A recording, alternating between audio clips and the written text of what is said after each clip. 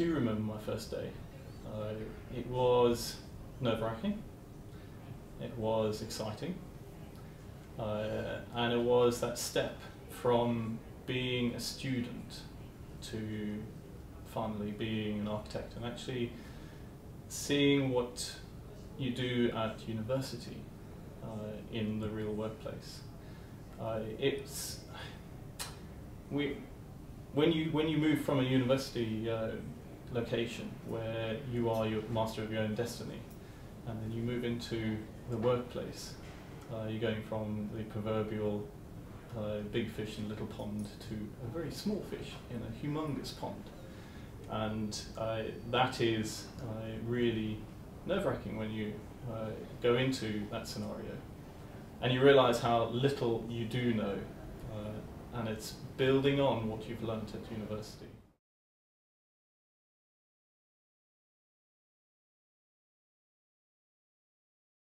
What do I know before joining the construction industry?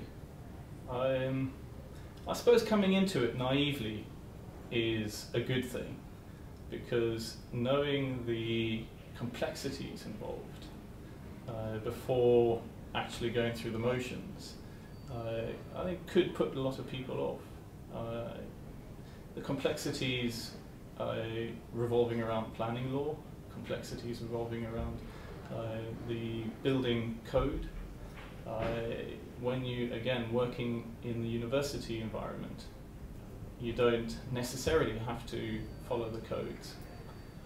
But in reality, if you want buildings built, they do constrain the way you design.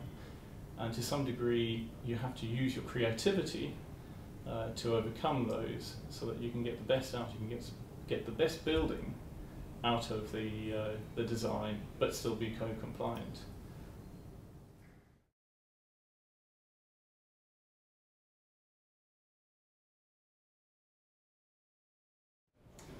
I think promotion is very important.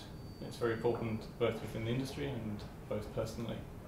And that promotion is the progress of your career. So one doesn't want to remain in the same position forever and a day. And it's important that you do seek promotion. And promotion is also recognition from the company back to you that you have developed your skills, you have been able to see beyond the limited understanding that you come out of university. But to be promoted, I think you need to have flexibility. You have to show that you are willing to work in whatever field, in whatever duty.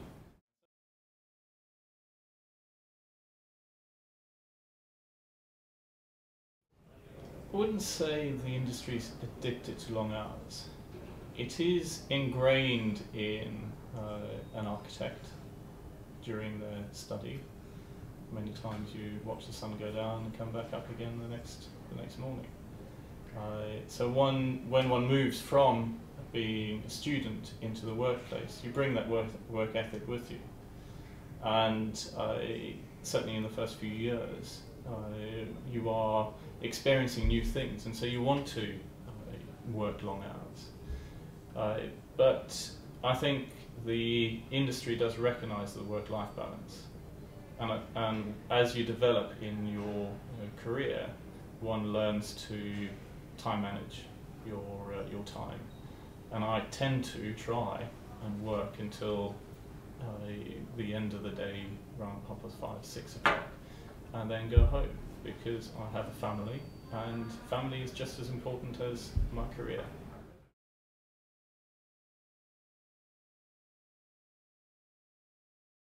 What keeps me awake at night? All those little things that one hasn't resolved yet in a design. When you are designing a building, it's one of the few careers you can actually conceive something in your mind, and you can actually experience the reality of it. So you can design a space, and ultimately you can walk into that space, and there's a huge kick in doing that, and that's what drives me. What keeps me awake at night is resolving those little things which make sure that the project comes together.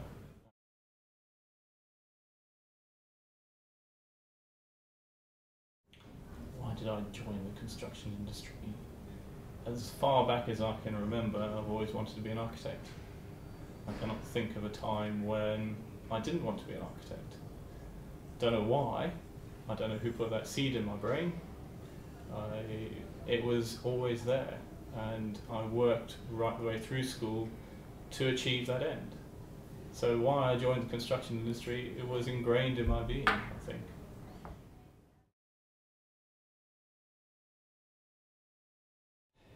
In the current economic market, the biggest challenge is to bring in young architects, young designers into the industry. If we don't do that, we could lose an entire section of the design capabilities. And the reality of that is that there will be a block of design people who weren't in the industry. And as people retire and move on, we need people to take those places. So I think that is a very important element. The other challenge within the industry is, at the moment, we are being pressed by legislation. Our ability to free think, to be able to create buildings which people enjoy working in, is being compressed by legislation, and it does control the way we design. Finally, I think the ability for people to grow within the industry, and again that comes down to the economic climate we have.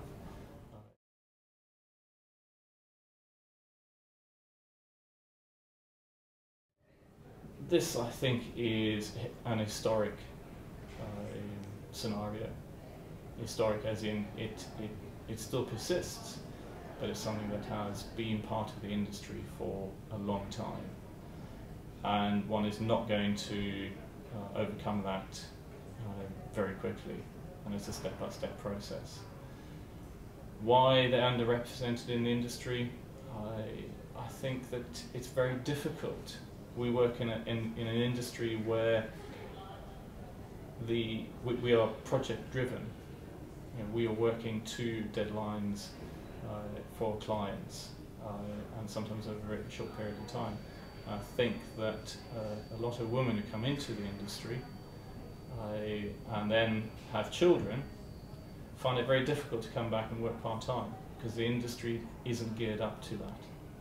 And I think that's no reflection on the woman, I think it's a reflection on the industry. But it is very difficult for someone to work part-time when a client is saying, I want that bit of information now, and I'm paying you for that bit of information. And so there's a disjunction there.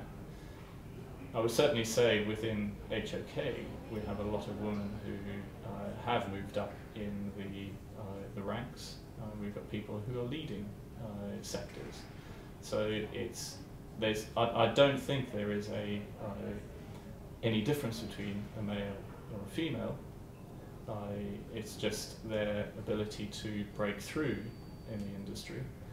And ultimately, I think what we as an industry want to get to is employing the right person for the right job, be it male or female.